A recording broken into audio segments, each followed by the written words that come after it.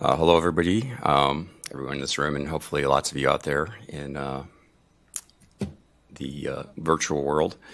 I'd like to introduce Alan John, who's in the Department of Physics, PhD student who's soon to be graduating, and his work is in the very exciting field of dielectric metasurface optics. So that's what he's going to talk about today. And UW's the UW group that he's in is Arka Mujumdar. Sorry about that. And fantastic work, and everyone should check it out on the web. Thanks. All right, thanks for the introduction, Joel. So, I'm Alan, and I'm a physics graduate student, and I'd like to present some of the work that I've done on the design and optimization of dielectric metasurface optics, in addition to presenting some of the context that my work fits into.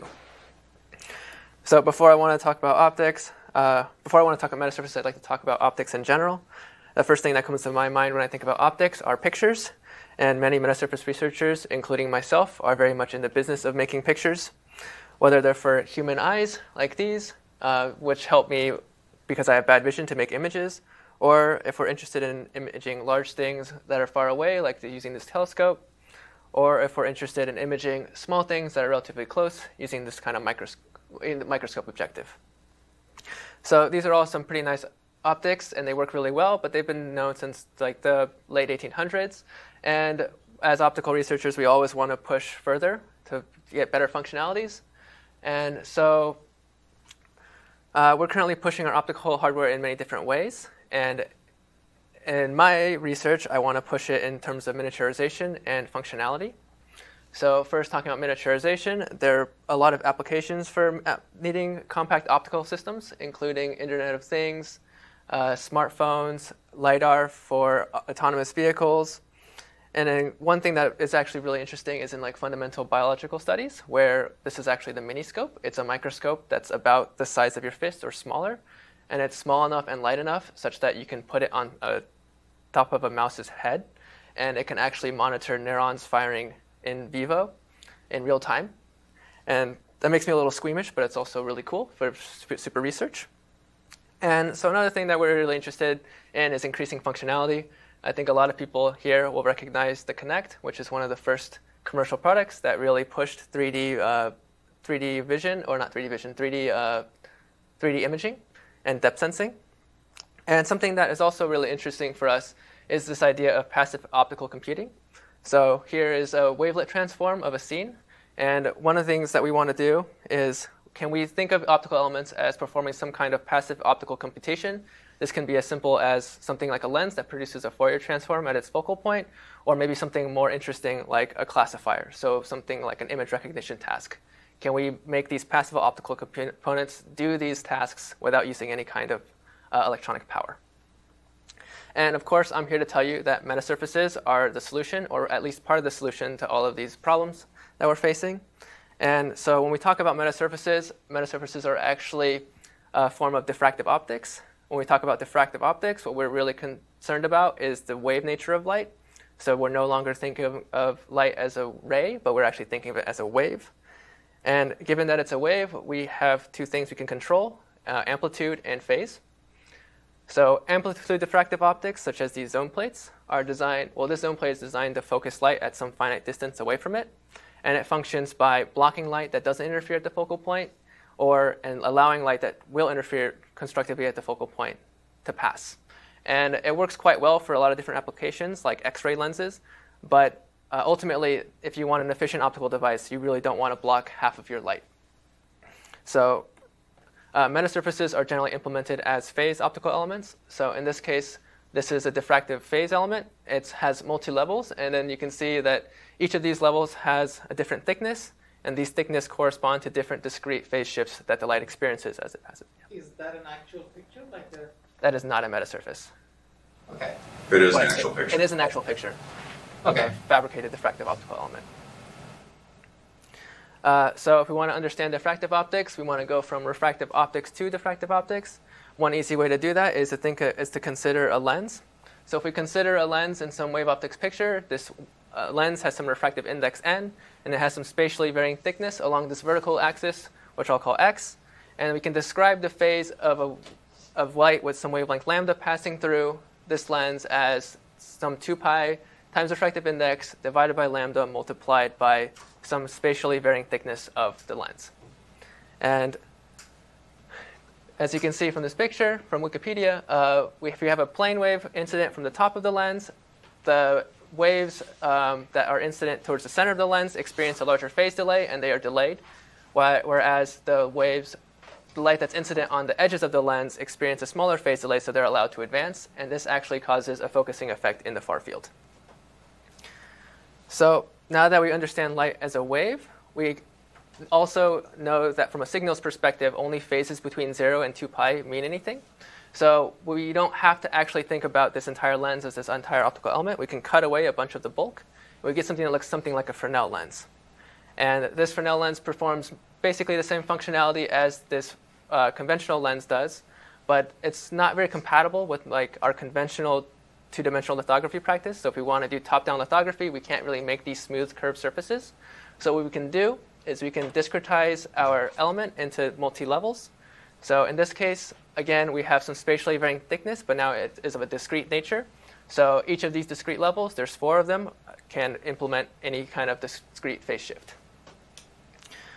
So we've gone from a continuous curvature lens to a multi-step diffractive optical lens. And these work quite well, but it turns out that using our conventional top-down lithography practices, the first one is almost impossible to make, and the second one is still very hard. If we want to do 4 phase steps, we need to do 4 different steps of lithography and 4 steps of etching, and this gets complicated pretty quickly, because in general, you want more than 4 phase steps. If you want like 8, you have to do 8. So one way to make these kinds of diffractive optics compatible with these like top-down lithography practices that Intel uses is you can think about a binary grading. So in this case, we're no longer achieving phase by modulating the thickness of our element. We're now achieving phase by spatially modulating the diffractive index of our element. So in this case, you can see there's this n effective that replaces the n. And now this n effective is a function of space. And you can crudely construe this to be areas where there's more material, n effective is larger, so it experiences a larger phase delay. And areas where n effective is smaller, you experience less phase delay. So, or areas where there's less material, n effective is smaller, and you experience less phase delay. Yeah? Potentially stupid question. Why the gaps between them? Like the original continuous design on the left, it does have notches where the thickness is nearly 0, but on the rightmost side, you have lots of air gaps in between. Yeah, so you're talking about these air gaps. This is actually not a very good picture, I guess, but in this case, these air gaps, if you have some spatially varying grading, that has some specific phase response that you'll get from it, and if you essentially just modifying the duty cycle. The bigger the air gaps are, the less material you have, and the smaller your refractive index is going to, or effective refractive index is going to be. I think it's basically the middle image is rounded to the image on the right. So wherever you have a quarter of a thickness, it goes rounds to 0. Oh, I see. I see. That makes sense.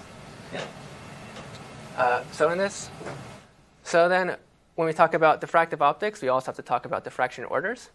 In general, if we have some kind of diffraction grading with some periodicity capital lambda and some incident light with wavelength lambda is incident on this grading, as it's transmitted, it not only goes straight through, but it also gets diffracted into all these extra orders.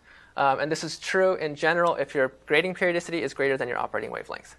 And if I'm making something like a lens, I really want my light to go straight through into the focal point, and all this extra light that's getting wasted is just costing me efficiency. And so this is something that we can actually solve by reducing our grading periodicity to below the operating wavelength. And in this way, we can actually show that all of these higher orders of diffraction are completely suppressed. And this qualification is actually what brings us from diffractive optics specifically into metasurface optics.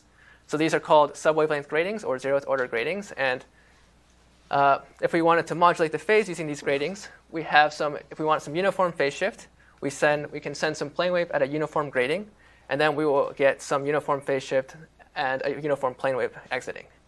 If we want to have some kind of spatially varying phase shift, we need to spatially modulate our grating.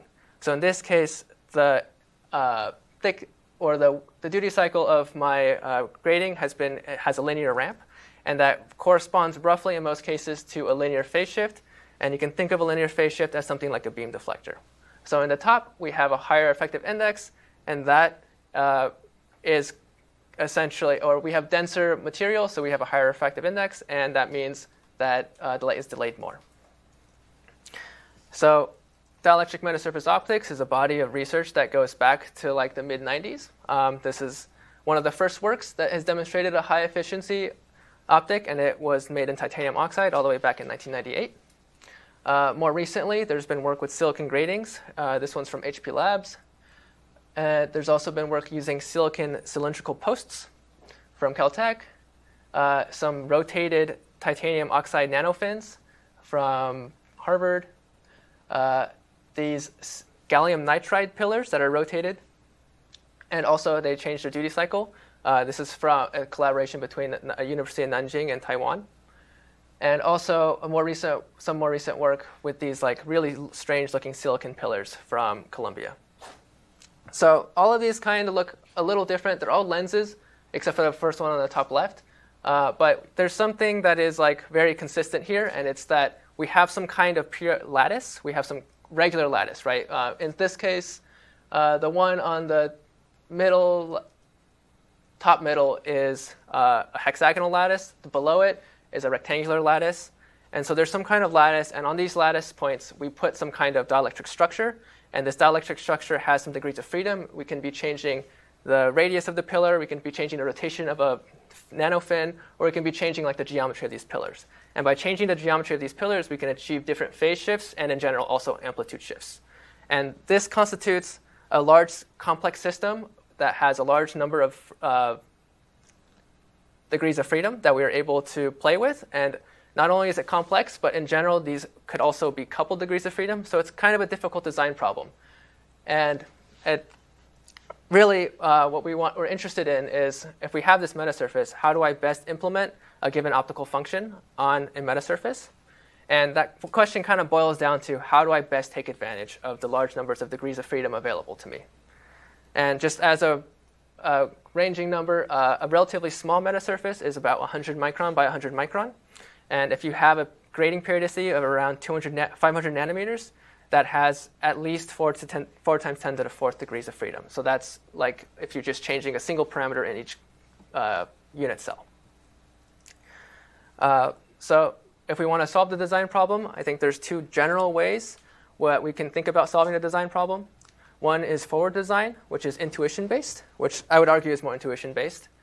So from here, in forward design, we essentially think about, we need to calculate all the properties of the scatters that we'll use. So we'll just have some lattice, we'll put some scatters on it, we'll calculate all of these individual scatters and their properties, so their amplitude and their phase transmission coefficients. And then we have some functionality that we want to implement. Maybe it's a lens, and we know how to implement that functionality. We know that a lens is some kind of hyperbolic or some kind of quadratic phase profile that we can implement using these scatterers. And so that's something that has been very successful. There's another way of doing it, and it's called a complementary way is called inverse design, which I'd argue is more computationally based. In this case, we may have some functionality that we want to achieve, but we don't really have a specific phase profile distribution. We don't really know how to get there, but we can define this functionality and we can encapsulate it in terms of some kind of figure of merit. And after we do this, after we encapsulate it in a figure of merit, we can use some kind of optimization-inspired approach to actually arrive at the distribution of scatters that achieves our functionality. And so as far as what I'm going to cover, first I'll cover some of this work on single-element metasurface optics that I've done, and also some other work. Then I'll go over some metasurface optical systems. So this is like 2 metasurfaces and more. And then I'll go over some inverse design and optimization of metasurfaces. And lastly, I'll go over some of the future work and outlook that I'm interested in. So my group uses silicon nitride for our metasurfaces primarily, and that is motivated by 4 major reasons. One is its high refractive index, at around 2, which is, by high we mean higher than glass. 2 is its relatively wide band gap. It has a band gap of around 4 to 5 electron volts, which puts it in kind of like the UVA band. And on the left is a picture of a silicon nitride piece, or a thin film of silicon nitride, so you can see that's actually transparent. Third, it is potentially, yeah? Why is the wide band gap important or useful? Wideband, so materials like silicon are opaque to visible light, and if you're interested in making a metasurface that's transparent to visible light, you need to have something that has a wide band gap. Does that answer the question? Yep. Okay. And third, it's potentially CMOS compatible. So that means that you could potentially use Intel's CMOS foundries to produce these metasurfaces or other CMOS compatible foundries. In general, silicon nitride is used as a hard mask, but it's also possible to etch it. And it's capable of making these photonic nanostructures that require strict fabrication tolerances. So these two are pictures of a nanobeam photonic resonator and also a photonic ring resonator that were produced in our lab using our silicon nitride. And fourth, maybe most importantly, it was readily available in our local clean room, and there were already etching recipes developed for it, so I didn't have to do any of that work. So now that we have our material, we need to perform a parameter search. And one way of doing this is using rigorous coupled wave analysis. This is a frequency domain method, so you send one wavelength in at this set, and it assumes that you have some unit cell that is infinitely periodic in all space. And it's a Fourier domain method as well, so what happens is you split this structure into different layers, and or along the direction of the light propagation, you split this structure into different layers. So for us, that is along the line of the thickness of the pillar. And in the in-plane, you actually expand the refractive index in a periodic set of Fourier series. And then you can solve this, and then you get your solution in terms of some set of Fourier modes. So to begin, we start by defining some kind of unit cell. Here I've defined a square with some periodicity p, and I've placed a cylindrical scatter with some thickness t and some diameter d in this unit cell. And what we do is we run our simulations, and while we're running our simulations, we keep t fixed, because that's how we keep our compatibility with traditional top-down lithography, but we can vary d as much as we want. So for a given periodicity, we vary d, and then after we run all of our simulations, we can arrive at something like this, where now we can see that this pillar has some real amplitude response and some real phase response. So in general, if we want a high efficiency metasurface, we want high near unity transmission amplitude, and that's what these parameters show in blue. And in general, if you want a metasurface that can implement any kind of arbitrary spatial phase pattern, you need to be able to cover 0 to 2 pi. And that's what red is. And so now that we have our parameters, this set of parameters on the right is actually the set of parameters that we used in all of the following silicon nitride metasurface demonstrations. We want to implement some kind of phase profile. So in forward design, we generally know which kind of phase profile we want to implement beforehand. And so we have some kind of phase profile as a function of some spatial coordinates. In this case, I chose to use circular coordinates with r and theta. We have some k wave vector, 2 pi over lambda. And this is a focusing vortex beam generator. The first term is just that of a lens with some focal length f. And then the second term is some angular momentum term that determines how many singularities there are in the phase profile. So if L equals 1, there's one singularity. If L equals 2, there's 2. And these correspond to different quantized orbital angular momentum states that you can generate. So if I just calculate this phase profile, I get something that looks like this for L equals 1. And you can see that there's a discontinuity that starts from the middle and it goes towards the left. And this is a continuous phase profile, but in general, we know that only phase values between 0 and 2 pi are physical. So we can do a mod operation, and we get this nice little vortex picture. And again, the finest we can sample our phase profile is at the periodicity of our lattice. So now we discretize our phase profile into the periodicity of the lattice that we calculated. So now we have some discrete blocks, and that are the size of our periodicity, and we can. What size are you using for there? What size can you get down to? So for these specific parameters, our periodicity is 400 nanometers, 440 nanometers. And then what optical function are you trying to enable with this particular phase profile? This is a vortex beam generator. It creates a little donut profile. It has applications in like STED microscopy. Nice. Cool. Okay. And so we have our phase profile, and now we can just essentially do a one-to-one mapping from our phase to a diameter value. And on the right is what we actually get when we do this mapping.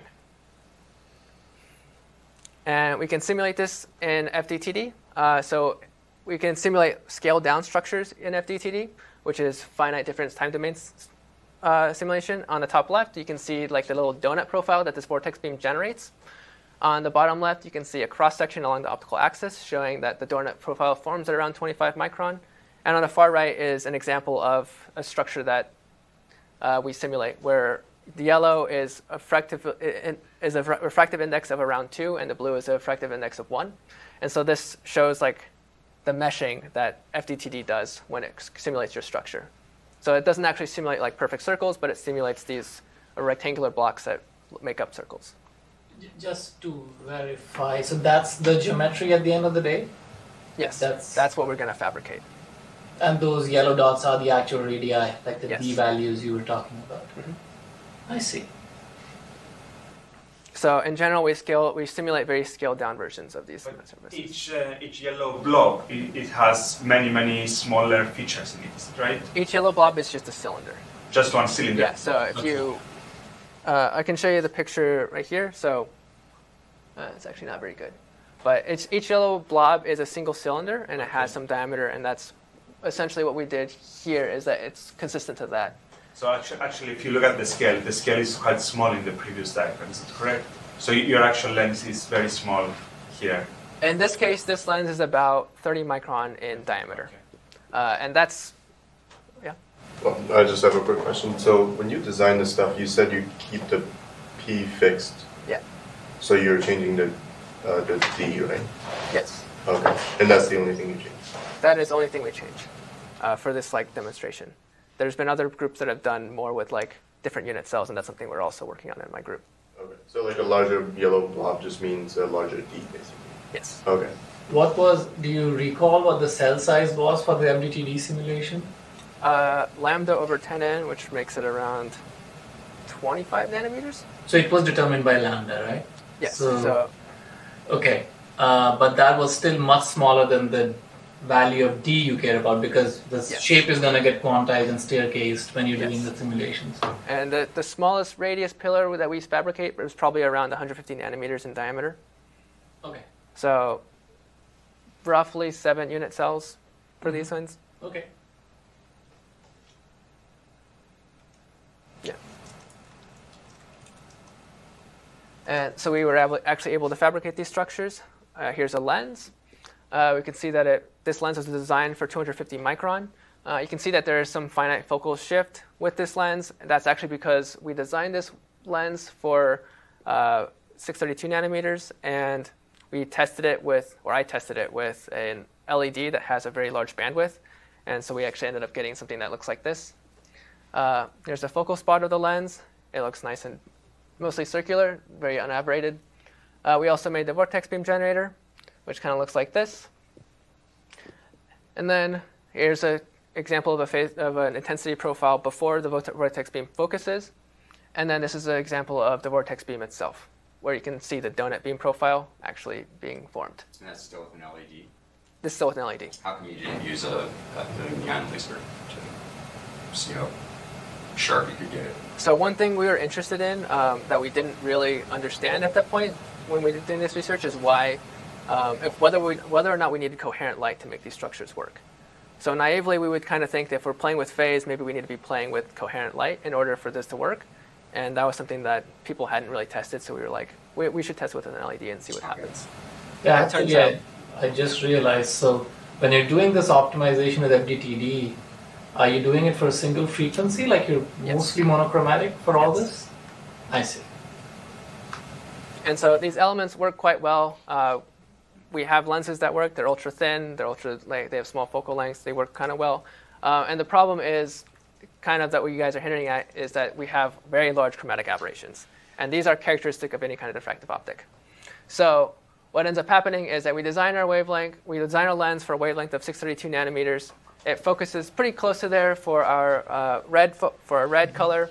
But we observe as much as a 50% focal length shift over our entire visible spectrum. So for blue, yeah?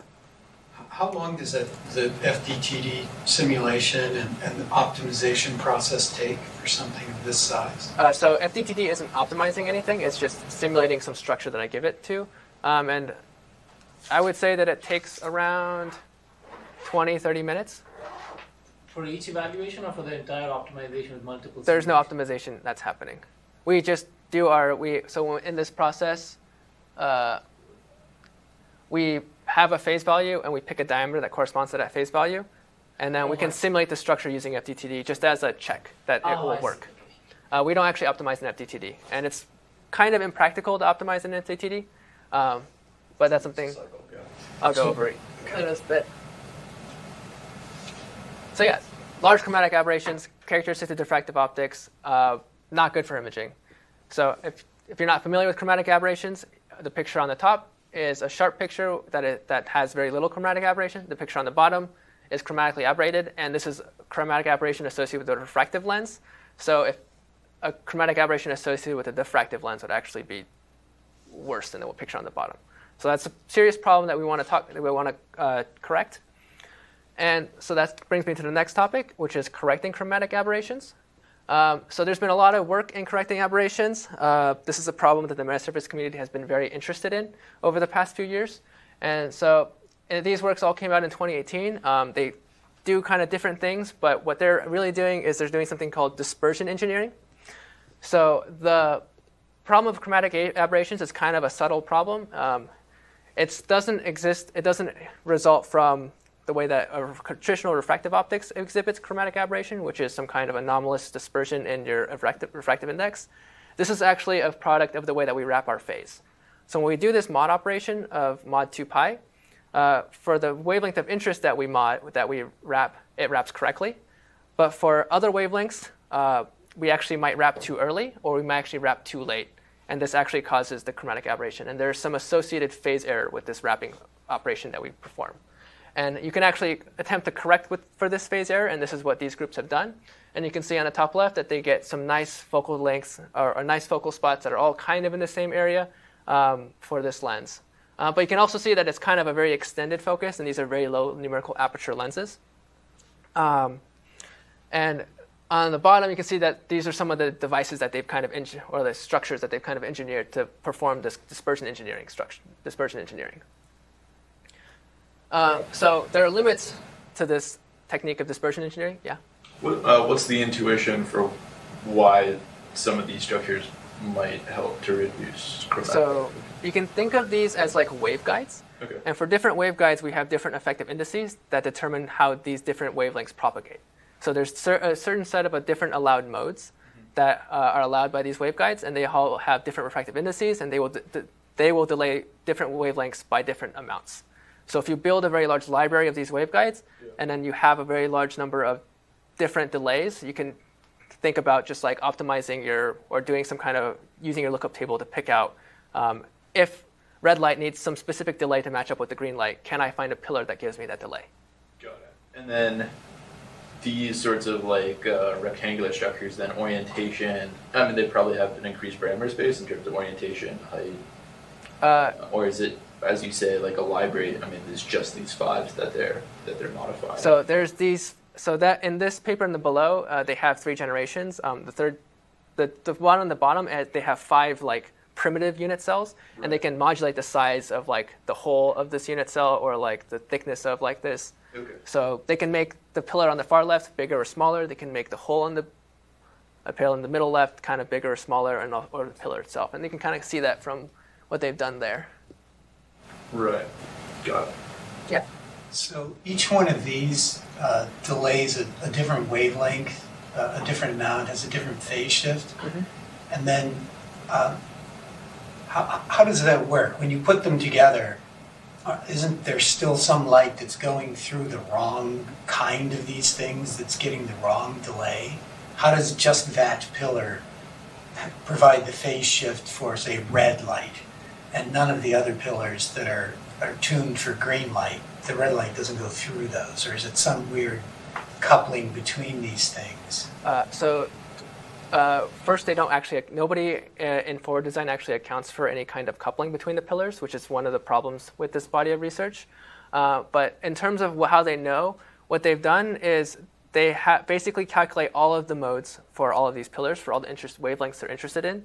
So let's say pillar 1 gives you phase shift for red, phase shift for blue, and phase shift for green. And you know that in order to implement a perfect lens, your red phase shift needs to be some certain function, your blue phase shift needs to be some certain function, and your green phase needs to be some certain function.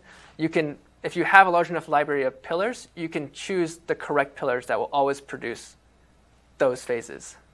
Does that kind of make sense? Yeah. You choose a combination that gives you the phase shift that you want. Right. Okay. So this comes to this is basically a matter of like how many degrees of freedom do I have to basically get these different modes to get these different phase shifts. And there's a limitation to it, and it actually is limited by the height of your pillars. So these different modes have different effective refractive indices, but just having a different effective refractive index isn't enough. If you want to have a finite phase shift, you also need to have a thickness. And what ends up happening is that this limitation is kind of defined by this equation. But essentially what it is if you want to have a numerical aperture or at some certain radius, you are limited by the total delta phase shift between these that you can achieve. So delta is like the compensation that if you're designing for green, you can compensate delta for red or blue. And what this basically says is that if you want a high numerical aperture lens, in order to do so, you have to make very, very tall pillars, or else you have to make a very, very small radius lens. So for this group right here, what they've done is they have these 800 nanometer pillars and these 1400 nanometer pillars. And you can see that the effective phase shifts that they get don't actually correspond to much larger performance, or like much better performance. So this is something that my lab was interested in solving in a different way. And we came at it from a computational imaging approach.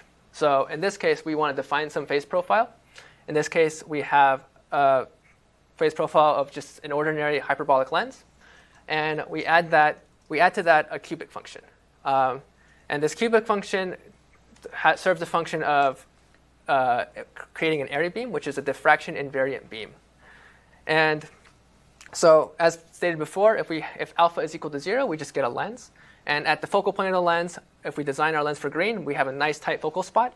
But there's a significant blur in blue and red, right? But by making alpha some finite value, we create a roughly propagation invariant beam. So we can see that at our focal point now, instead of having a nice point for red, we have an L shape for all of these different an L-shaped point spread function for all of these different colors. And they look really ugly. And if you know that imaging is the convolution of your object with your point spread function. But even though they look really ugly, they all look fairly similar. And so then that means that we can use a single filter, essentially, to perform a deconvolution operation. And maybe you can retrieve the actual image back. So this is some very basic wave. Yeah? Because of this point spread function, that filter is separable or approximately separable, so it's fast. Yes. So we don't actually use that property of it. We just use a Wiener filter because I'm not a computational imaging guy, and this is kind of our first work. But this is work that was from like the early 90s from Edward Dowski's group, from Edward Dowski and H. Watch. And they've basically laid the foundation for this work. And what we've done was essentially we've combined the two elements into one, and we've demonstrated that they can actually work with diffractive optical elements as well. So for some experimental results, if we can make a singlet. This is just a singlet metasurface lens. You can see that's symmetric axially. This is what an EDOF lens looks like. It looks kind of similar, but you can see that on the top and on the left, you get this L shape that appears. And that's due to the cubic functions that we're adding to it. And so these are some of the imaging performance in color. So in this case, we have some ground truth image on the far left, RGB, some rainbows, and a relatively natural scene. When imaged with the metasurface singlet, we get, so the singlet's designed for green wavelength, we get a very nice sharp green, but every other wavelength is kind of blurred. On the middle right, we have the raw EDOF image. And there we can see that all of the images are relatively blurred by this L-shaped point spread function. And on the very far right is the filtered image. So what we've done is we've just used a Wiener filter. And we can see that at least for the RGB, the R and G and B are better defined compared to the singlet. For Roy G. Biv, the yellow is noticeably better, but there's still these like L artifacts, and these we attribute to essentially the calibration of our system, and also the use of we just use a Wiener filter. So that also comes with some noise amplification as well. The images are also just darker. Does that represent something, like the efficiency of the system or something like that? Yes, the efficiency of this particular system was a little bit lower than that of the singlet lens. But it has a more uniform efficiency over the bandwidth because the singlet is more efficient for green. Yes? Is there a contrast problem here? Is some light not being focused by the lens? Is that why there isn't high contrast on the right? So some of the light's not being focused by the light? I'm just wondering, because if the lens is less efficient, you could just take a longer exposure, right? You could pass more light through. So why is there so little contrast on the very rightmost images compared to the original images? Is that because you have light leakage light that's not being focused? It's giving you like a background. So these metasurfaces are around 40% efficient, and they focus around 40% of the light that is transmitted into this area beam spot. And that's kind of a rough estimate of how efficient our lenses are. So then the other 60% just gets spread across the whole surface? It gets kind of spread across. Not necessarily. Some of it definitely gets rejected into the sidebands, and that's the most notable source of loss that we've noticed. Is that what we see is that we see. I think this is due to a sampling issue that we have. Is that we don't sample fine enough. We actually create different face profiles called just based on aliasing, and these kind of aliasing effects kind of eject light into the sidebands sometimes. I'm also not the best experimentalist, and this is some work that I collaborated with Shane on, and Shane is the first author, and kind of like very interesting stuff. So these are all single metasurface works, and I've covered some of like color chromatic imaging. There's a lot of other stuff that's being done. So there's holography, polarization optics, nonlinear optics, and some review articles. And so there's some cool stuff that's being done in a lot of different fields. And so next, I'll cover something called, like towards metasurface optical systems. So this is like two metasurfaces together in tandem. So one thing that we demonstrated was an Alvarez lens. So for those of you unfamiliar with it, it's two faceplates that obey these cubic functions. When they are aligned, they have no function. They provide no optical power. But for some finite displacement along the x dimension that we call d, we get a tunable focal length, and so the power is related to 1 over the focal length. So the power goes up linearly with the displacement. And we can kind of simulate how these work using some naive wave optic simulation. So for small displacements, we get a long focal length. And for large displacements, we get a short focal length. Of course, we experimentally tested these. We fabricated these in our clean room. And so our fabrication has gotten better in the time pan. And we've noticed, and we get around 3 millimeters of total tunable focal length across 100 micron of physical displacement, where 50 micron is displacement in one direction, and each of the plates is displaced 50 microns. So it's 100 microns of physical displacement. And in this case, this focal length change corresponds to an optical power change of around 1,600 diopters. There's other tunable systems that are more monolithic that have been demonstrated more recently. In this case, there's a polymer lens that they use MEMS to stretch, and also a pretty interesting like doublet that is formed, and they can change the distance between these two doublets or these two lenses to create a tunable focal length lens. So in this case, they have a monolithic system, and they use these MEMS devices to actuate. But what actually ends up happening is that they require very high voltages on the order of 60 to 100 volts to operate these. And also, their relative tunable focal lengths and their relative optical powers are a little bit lower than that of the Alvarez lens. How big are these lenses? The red scale bar is about 100 micron, and the white scale bar is about 20 micron. So this one's probably around like 400 micron in diameter, the bottom one, and the top one is relatively large. And so in addition to tunable optical systems, there's also systems for angular incidence. And the group at Caltech has been very prolific in making these systems. And what they've shown is they've shown metasurface retroreflectors, which have applications in optical communications and such, and also really interesting angular aberration correction. Because as these metasurface lenses are generally designed for straight-on illumination, they have kind of a small field of view. And so what they showed is that by fabricating another metasurface, they can correct angular aberrations up to around 20 degrees, having a nice focal spot. And something that our lab has also demonstrated is large area design. So we always claim that these metasurfaces are compatible with conventional photolithography, and this is something that we actually implemented. And in this case, what we've shown are these large area Alvarez lenses. In this case, they're about 1 centimeter by 1 centimeter. And we can perform some varifocal imaging.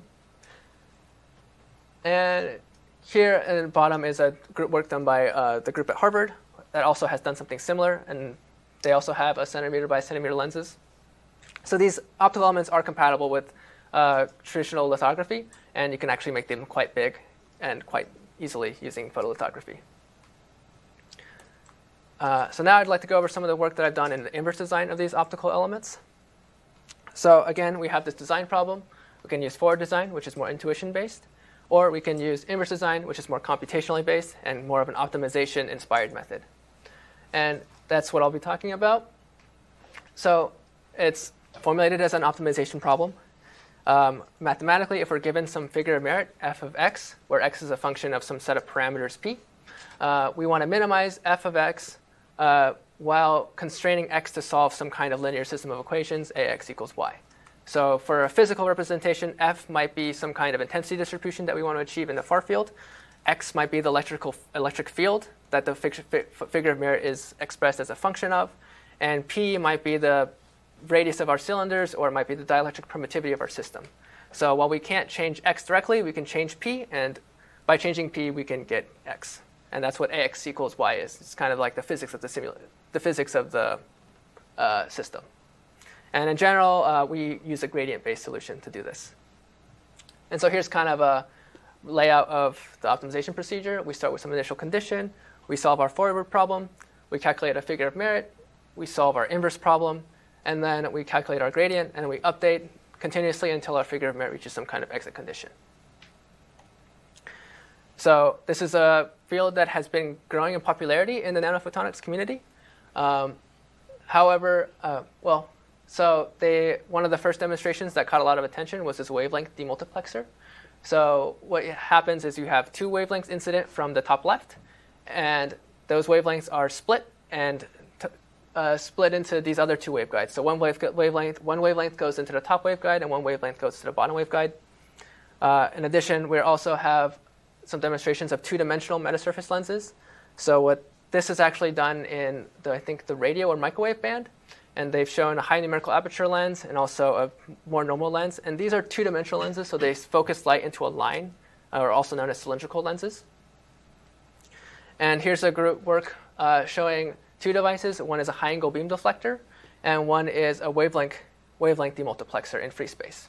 So what they've done is they have these unit cells that they tile, and they design a space of around 2 micron by 2 micron by 2 micron.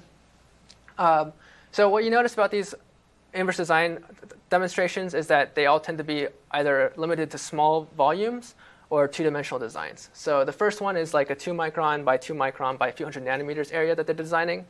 The bottom left is some kind of 2-dimensional design. And on the right, they're designing some kind of periodic unit cell that they tile on a larger area. So while these methods all result into different kinds of structures, they all rely on the same underlying method, and it's a finite difference method. And so we can solve these finite difference methods in the time domain, in which we start with some kind of initial field, and we propagate it through using Maxwell's equations, or using Faraday's law, or Ampere's law. Or we can solve it in the frequency domain, where now we're solving the vector wave equation, and we can form an equation that's kind of like AX equals B using this wave equation.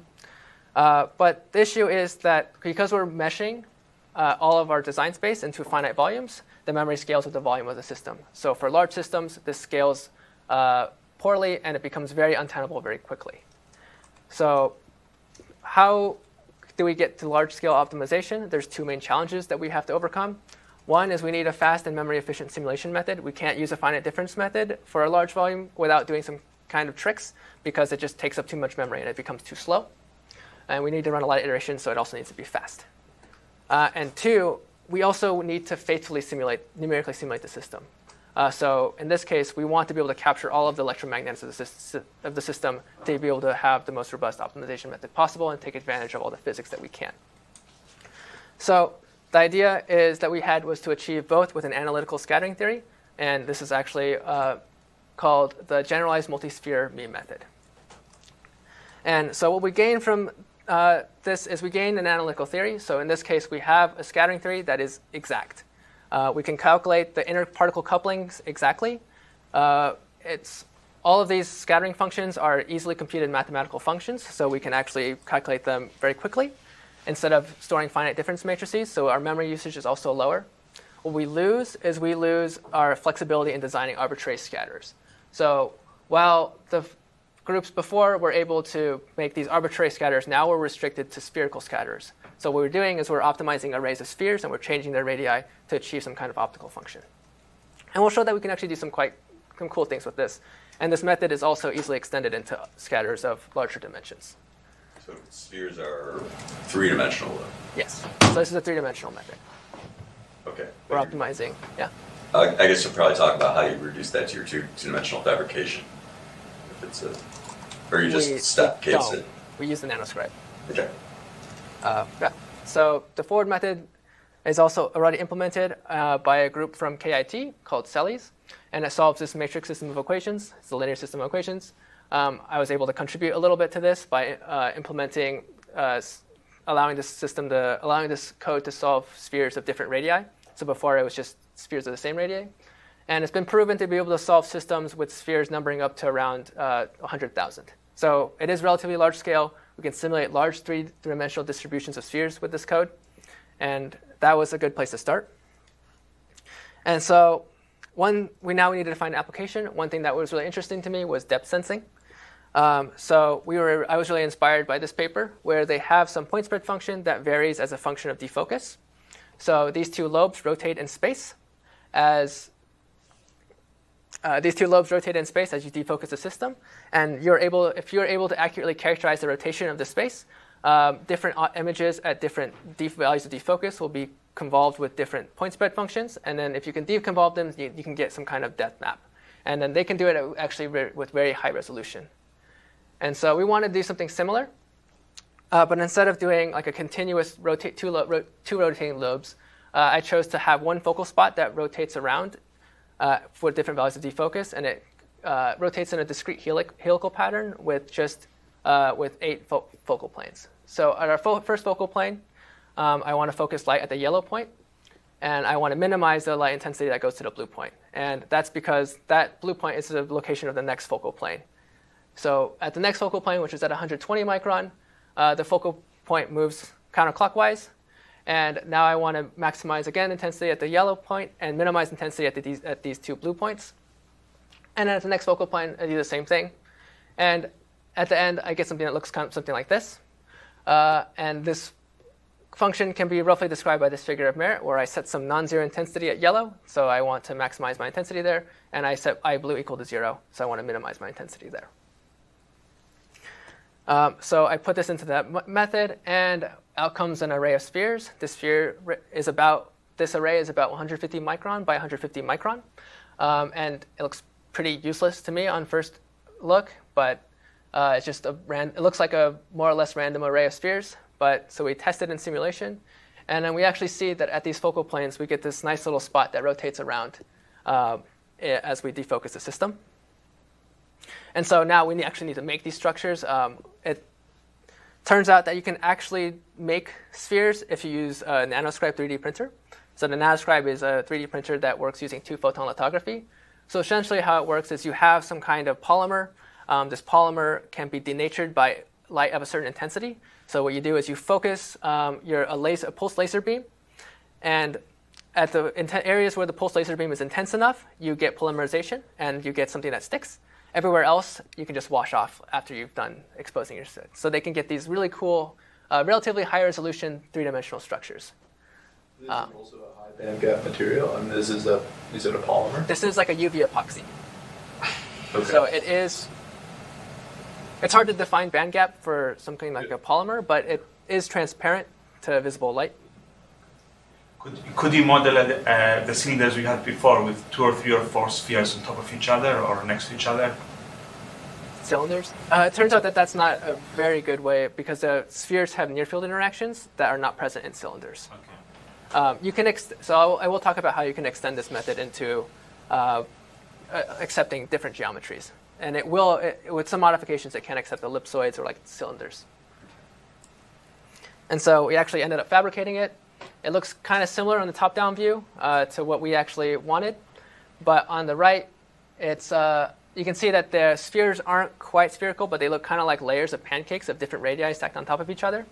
But we might as well test it. And so for reference, here are the simulation results again. And then here are the experimental results. So we observe a higher noise floor, and this device was designed for 1550 nanometers. Part of the noise floor comes from dark counts from our camera, which is not very good. In addition, there's very noticeable fabrication defects that we saw in the previous slide. But ignoring all of that, we do see that we have this very high intensity focal spot that's rotating around in the same direction and in roughly the same locations. And we can kind of characterize this.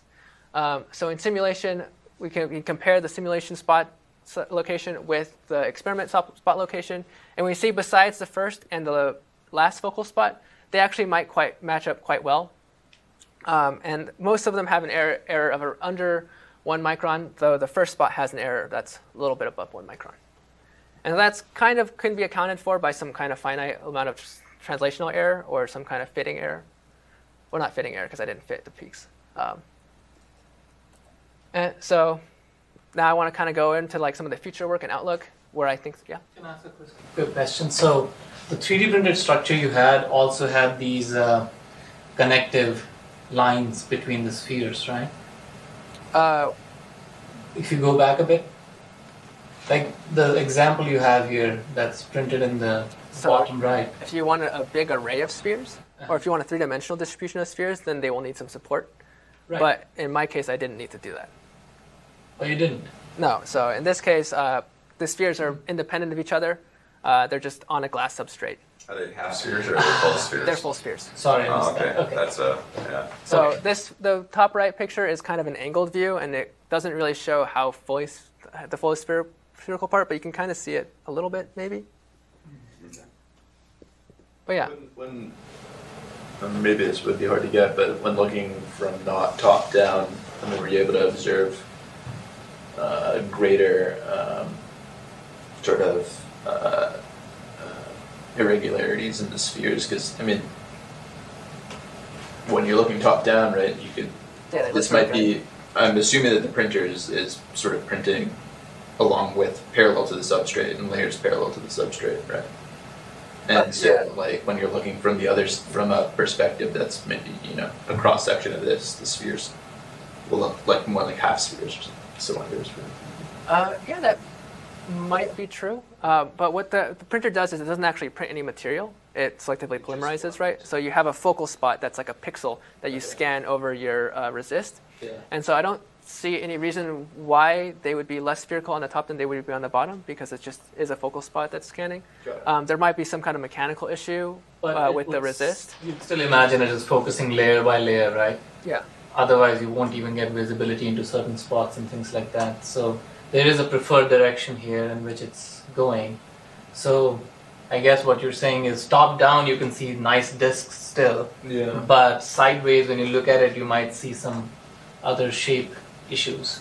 I would expect mechanical issues, actually.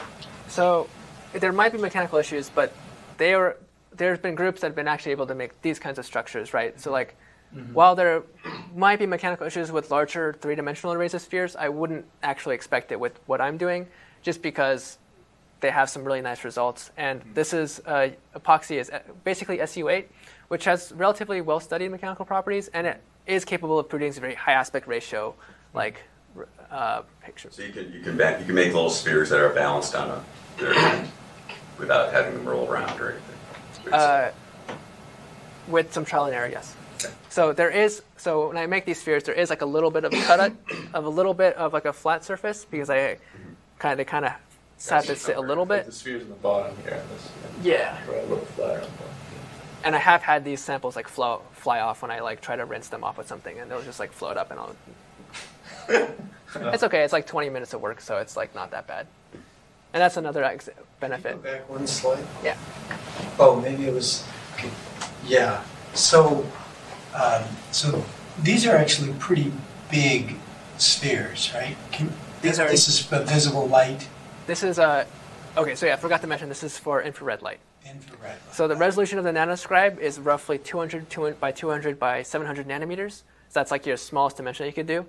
And so the smallest spheres that you could reliably make spherical, they quoted as around 100 micron, or 1 micron in diameter. So we decided to use infrared light because we couldn't actually resolve this small enough. And as a caveat, this actually isn't a metasurface per se, because the periodicity is actually greater than the wavelength.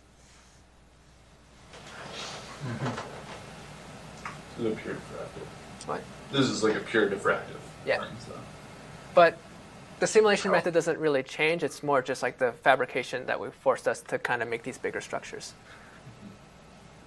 I'm not sure if there is a. There's a term for Yeah, this. I would not call this a pure diffractive.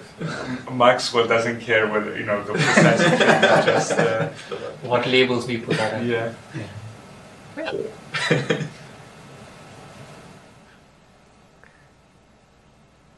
And so kind of the outlook. So we can extend this method to arbitrary shapes using something called the T-matrix method. This is a method that was actually developed mostly for use by astronomers or astrophysicists who want to study like space dust and like aerosol particles. So this extension is something that I've been working on, and we've actually been able to implement it in the code. We don't have any preliminary results quite yet. Well, we have some preliminary. We don't have any like publishable results quite yet. But we have shown that we can increase the efficiency of a lens with the numerical aperture of around 0.83 from 20% to 26% using these ellipsoidal scatterers. So in this case, it wasn't an inverse design method. We have some existing lens design that we made, and then we optimized it using this method. And we were able to see a pretty significant efficiency increase, in my opinion. Now, in these types of designs, where does that 80% of the light go? Is it just scattered uniformly across the image field, or? So the annoying thing about ellipsoids is that they actually, there's actually a lot of backscattering. So a lot of ellipsoids will actually reflect light back at you, and that's something that I learned very recently when I was trying to figure out these intensities. So in this case, some of the light is being backscattered, and some of this light isn't being focused into the focal point. But it's a pretty commonly accepted, I think, problem for high numerical aperture lenses to focus light with high efficiency. Just based on like Fresnel's equations, as your light is incident on larger angles, it starts being less efficient based on the theta term. I think what Brian is implying is that if you are scattering the light into where your image is in a random or pseudo-random way, that you're lowering your contrast and therefore your image quality. Yeah. So if it goes backwards, maybe that's a different problem, but efficiency, but maybe it doesn't affect your image quality. In this case, I think it probably would. There would definitely be light that would be scattered into a random background, but I think that would be true of any kind of refractive high NA lens as well. Not with coatings. Do you think you could do if you looked at using these, since they're good at reflecting, retroreflecting or reflecting, have you looked at using these more as little mirrors than little lenses? That's something that the other grad student that's taking over this project is interested in. That was not something that I thought of. Okay. So maybe more in the future, like the idea of like kind of designer optics, because right now the model for an optical element is you go to a website like Thor Labs or Edmund Optics and you buy an optical element off the shelf. Like if you want some kind of A-sphere, they can maybe make it for you, or if you want some kind of special coating on your lens, they can do that for you. But if you wanted some kind of really weird optical element, they probably wouldn't be able to make it for you. And I think that's largely due to manufacturing reasons. So metasurfaces are already compatible with these like top-down lithography practices. So maybe there's like a new model where you can actually have some kind of design that you give to some company, and then they can fabricate this optical element for you. And now you can have these custom optical elements that are designed with your sensor to work with your sensor instead of using off-the-shelf components. Another really interesting application is towards volume optics. So metasurfaces are these 2D arrays of scatters.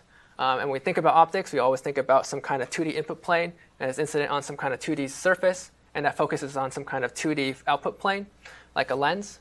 But there's no reason that has to be the case. If we have some extended optical element, we can think about light entering from different ways, like some kind of like cube. And that's something that has been done with very low contrast glass.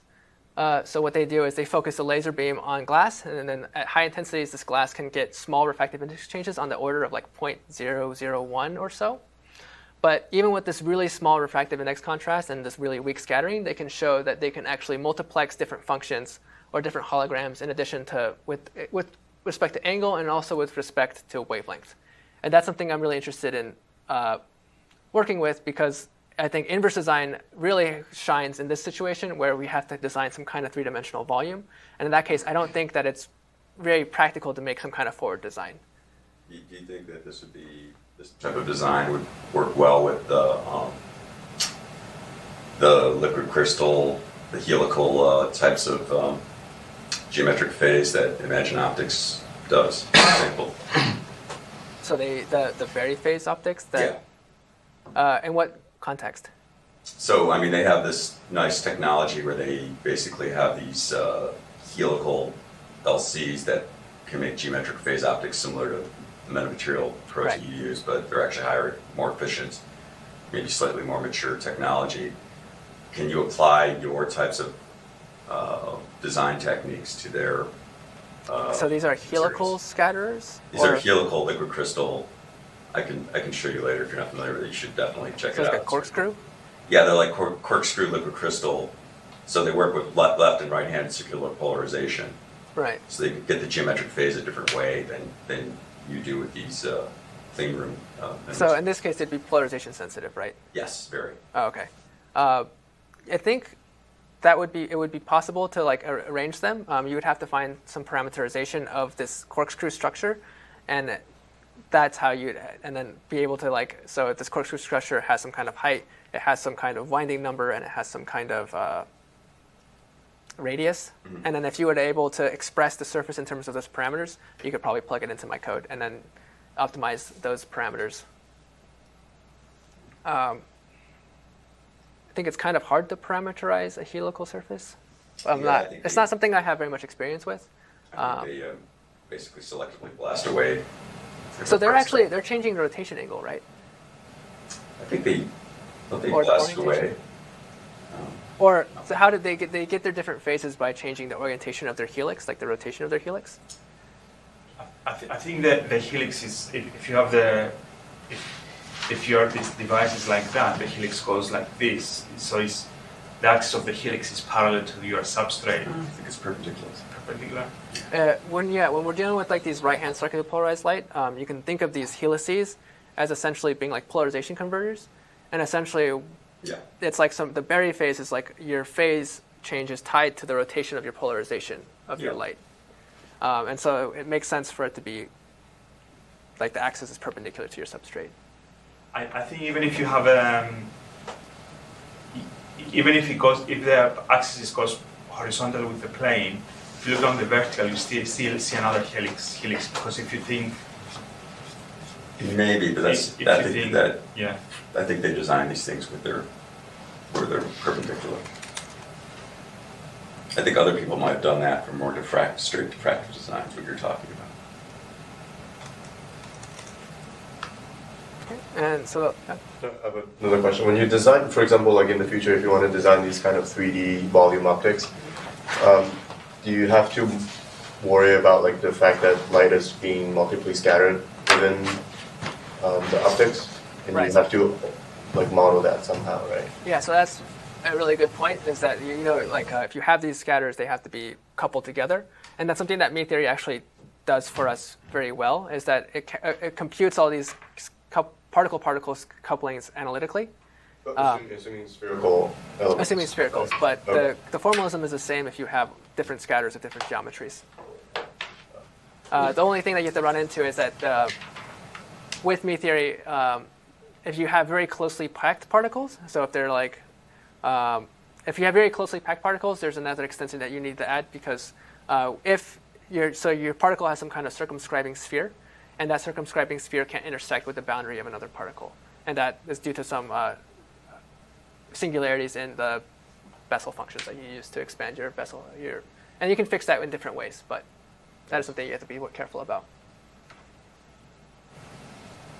And then the last thing is some ideas that one of my advisor had is like the optics and computational algorithm co-optimization. So if we have some kind of scene or we have some kind of feature that we are interested in, maybe we want to create an image of the scene, or maybe we want to make some kind of decision. So we can think of having the computational design of a metasurface or of a stack of metasurfaces together that perform some kind of optical function. In this case, it can be trying to image it, in which case the metasurface applies some kind of blur, or it can be performing some kind of mathematical operation, some kind of linear operation on this scene, and having some post-processing software afterwards. So this is kind of like an imaging pipeline. But in practice, what has been done is that these two elements of this are, these two components, the post-processing software and the computational design, are kind of optimized independently.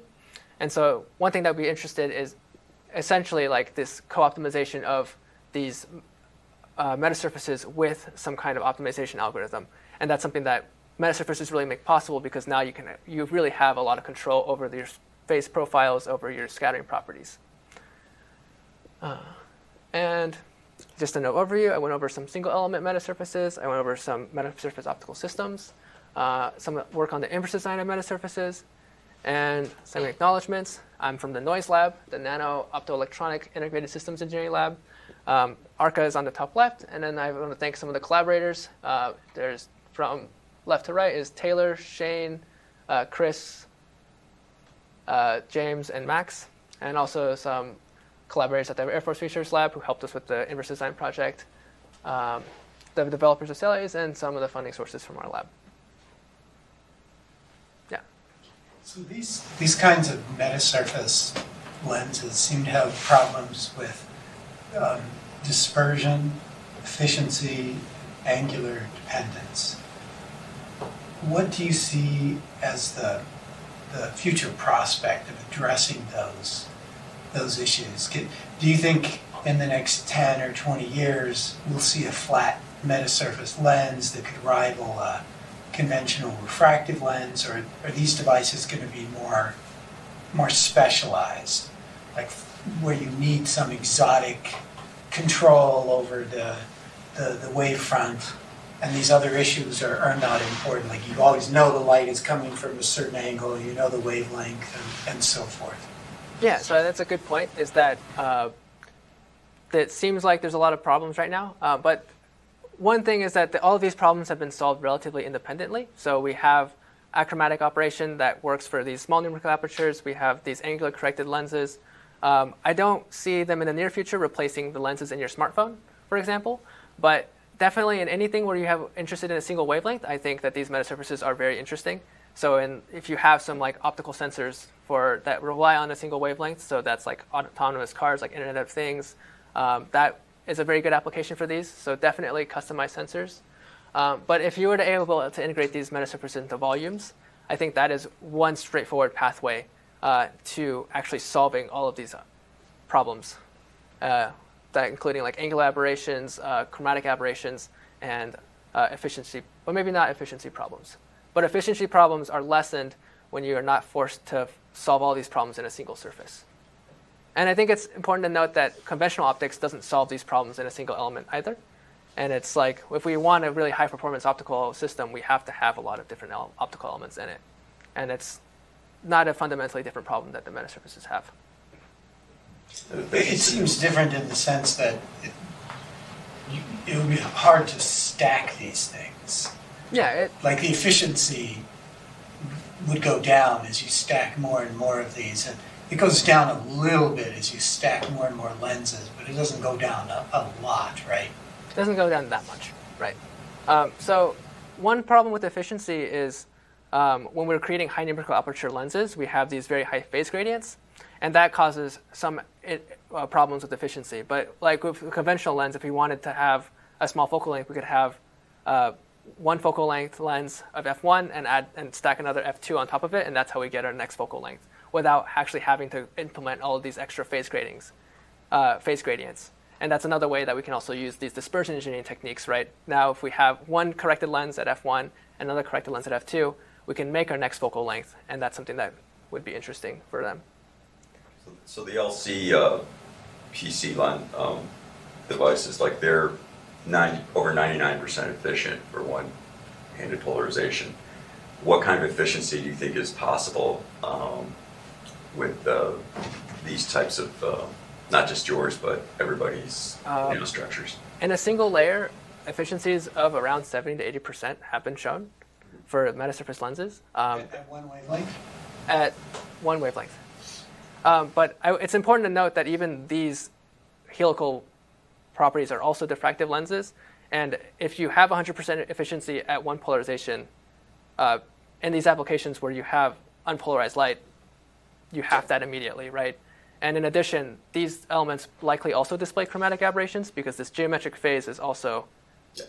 So it's not like this helical thing solves everything, but it is interesting that they can do this. Well, I guess what I'm hoping is that is there a path to making these devices 99% efficient? Because then we can stack them and incorporate them in. Mm-hmm. Yes, I really do think so. Okay. So what would it take to get there? I think these conventional metasurface elements have all been fabricated using clean rooms that are university clean rooms. Mm-hmm. And so, I mean, if you look at the devices that we generally make, so it's just lack of precision in the I think that's a big part of it. We experience a lot of over-etching and under-etching. So I won't bring up my nanoscribe, but particularly in the case of, where is it? Like this lens right here, you can see there's obviously defects where dust particles have come in. I was going to ask about it. Yeah, it's not so clean room. Okay. So it's not, I'm not very good at fabrication. This wasn't work that I was experimentally involved with or I didn't fabricate these. But it's like a big issue with fabrication is that our clean rooms are not very reliable. And that's like the catch-all response that we always give, is that we over-etch our pillars. Our structures aren't actually what we want them to be. Another option is that we actually, when we design these using the forward design method, we don't actually account for the coupling between these pillars. Oh, okay. So what we've done, right, is we've simulated these pillars in an infinitely periodic array, and then we take one out and we plug it in somewhere, and it's surrounded by maybe things that look kind of similar or maybe drastically not similar, right, like in this case, right? Designing it to say that the pillar and surrounding pillar should coordinate in a certain way, right, so that light doesn't scatter around in right, various directions. And that's something that inverse design has actually shown that it's capable of helping. Is because now if we can actually account for all these couplings that happen. One of the things that these authors in particular, at the bottom, they complain about is that they are not able to accurately characterize all of the couplings between these pillars, and you can see that they're really dense, and it doesn't really make sense to consider them independent.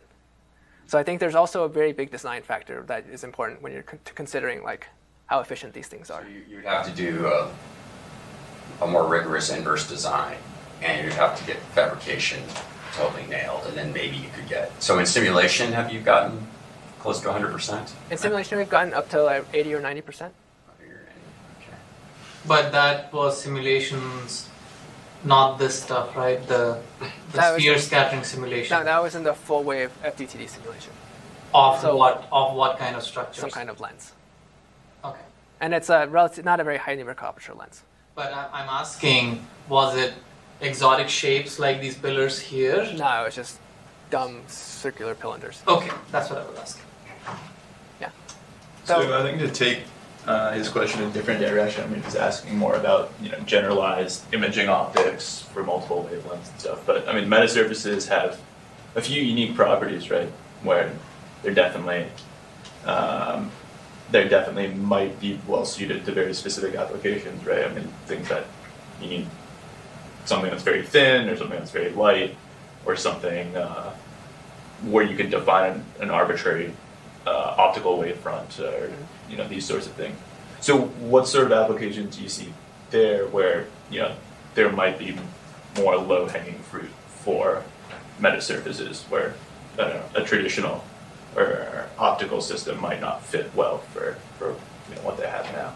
So one thing that maybe is not a very so biological imaging is one thing that we've always been very interested in. Okay. Is if we have these very thin optical elements and we can put it on some kind of optical fiber, we can now actually, if we attach this, we can at least increase the collection efficiency of our fiber and maybe increase its numerical aperture.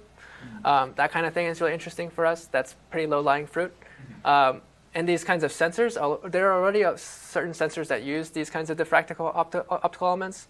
And in that sense, maybe it's not as plug and play or is not as useful currently, but that's something that could be of use. There's been a lot of interest in like roll-to-roll printing of metasurfaces recently, and then you could maybe see some kind of like polymer-based metasurfaces where if you could actually get the resolution required for these roll-to-roll methods to work, you could print out these rolls of metasurfaces and maybe on a solar panel to like get uniformity on your solar cell. Or in the case of like these gallium arsenide solar cells, maybe like a really high NA metasurface that's fairly efficient can focus light onto one of these small gallium arsenide photocells. Metasurfaces have been sent to space. That's kind of cool. Yeah. To do what? I'm not really sure. It's like later. Simply just launched them. Yeah. How long does the inverse design process take? And is it parallelizable? And what do you think the prospects are? Since we're a bunch of computer scientists here, right? Or a lot of us are computer scientists, what do you think the prospects are for coming up with better optimization algorithms and improving efficiency that way? So that's a really good question. This particular simulation took around 1 day on our workstation computer, and that's like one of the new AMD 12-core processors, and it's GPU accelerated, or the matrix vector multiplication is GPU accelerated with some kind of NVIDIA, I think it's a Titan XP. And so this took around a day, and that was rigorously simulating all of these spheres together. One way to get this better was actually something we've been thinking about is instead of simulating an entire structure, we know that so when we simulate these entire spheres together, the entire structure together, we get the accurate result.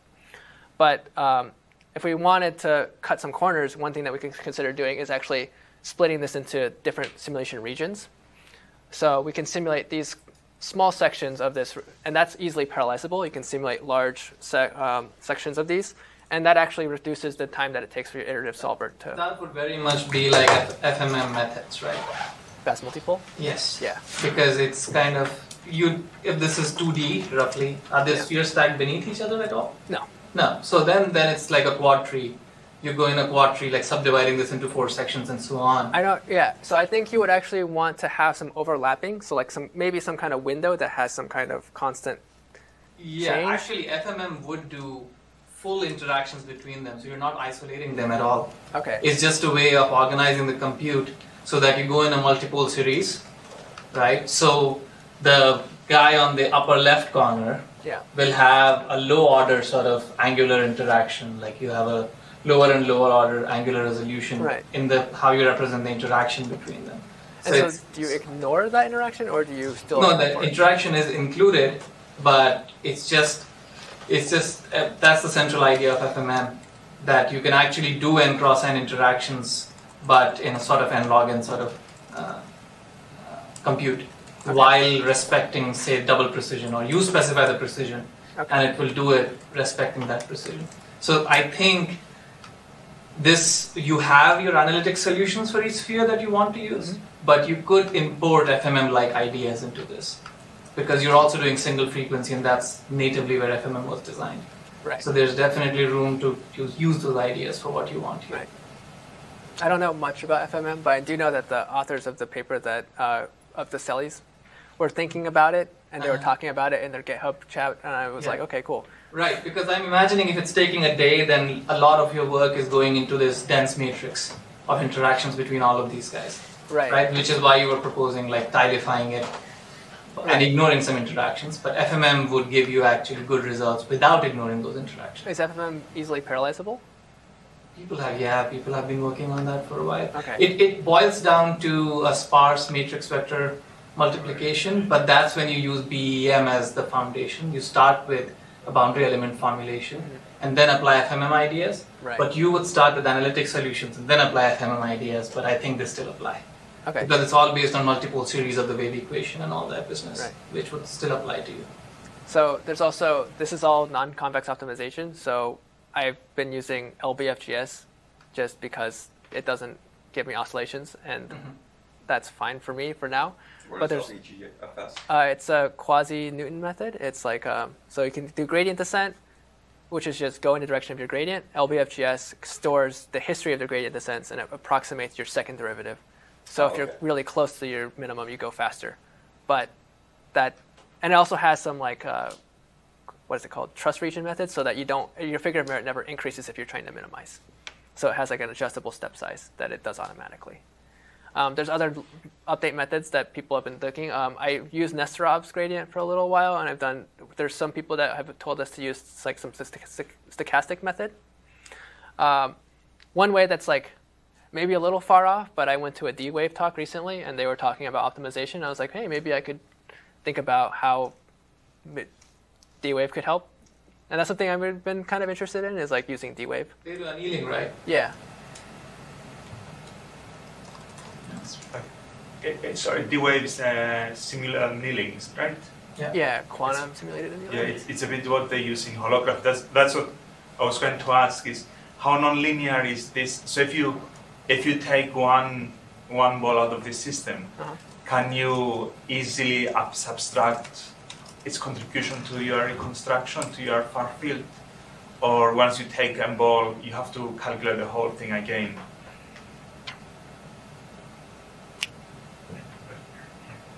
So if I take a single sphere out of this matrix, then it needs to be, the system of equations that I'm solving has changed. So and I need to calculate it again, yes. Well, it's global optimization, right? That's the philosophy anyway. No, because with holography, everything's linear. So you can say, I'm flipping one pixel. Yeah. So I'm just calculating the contribution of that pixel. But that's kind of that's what you were saying earlier, right? That with forward modeling, that's sort of the built-in assumption. Yeah. And the idea of this approach to things is to not ignore all that. This is still a linear system. It's just highly coupled. And maybe if there was a way that you could resolve the coupling somehow, that's something that's interesting. I never thought about it that way.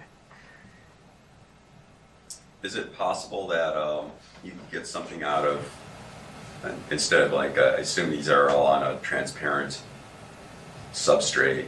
These are simulated in space. Oh, okay. Yeah. So they're simulated in space. What I was wondering is it possible that you could use hemispheres on a metallic backplane and use it in reflection? Right, so... Isn't that the same as what I'm doing? Well, it could be, and it could be easier to fabricate. It could be more efficient. Oh, okay, I see what you're saying. So I can't actually simulate flat boundaries. This code doesn't actually support that. So in general... Well, you could just say it's a perfect mirror, maybe. Yeah, I could simulate some like reflection of this pillar set. Yeah, that's totally... And I had a more general question building on that. Have people looked at, like all this is for refractive materials, right?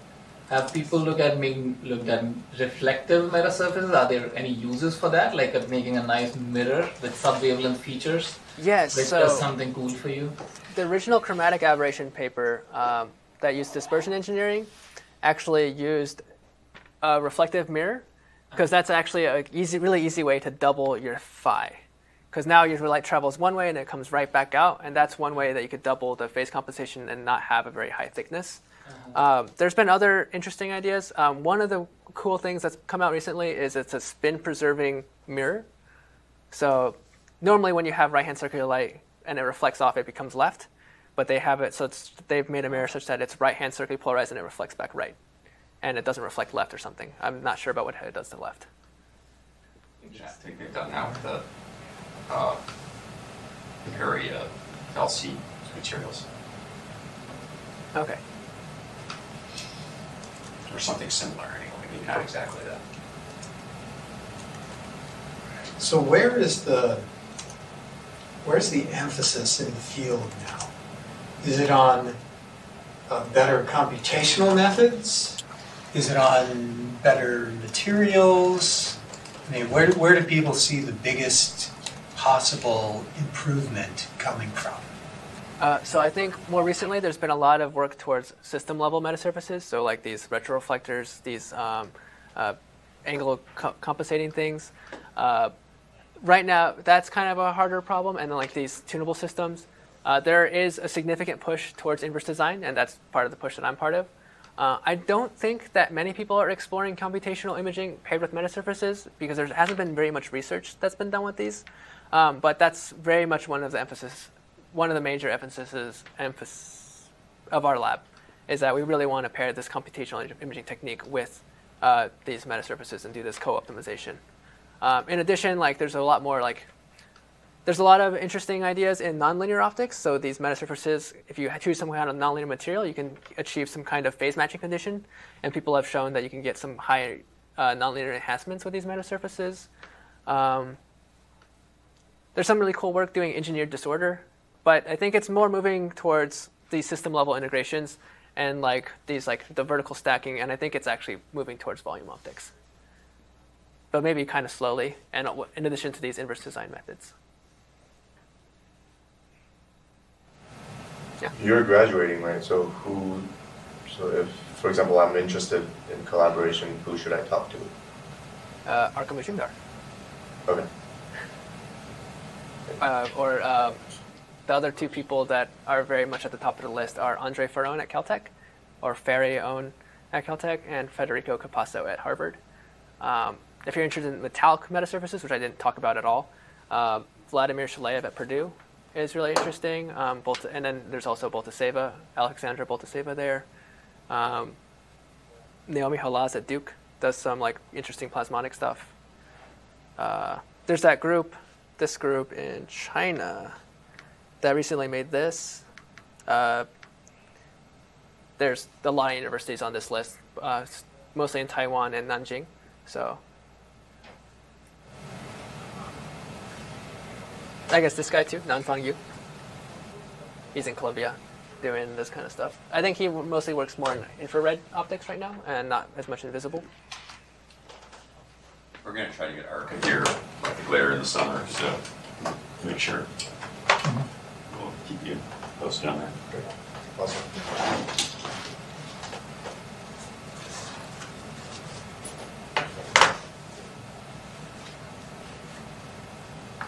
Okay, well, I think that's it. There's no more questions. Thank you very much. That was really very detailed and helpful for us to understand a lot of these issues. Yeah, thank you. And, Yeah, very helpful.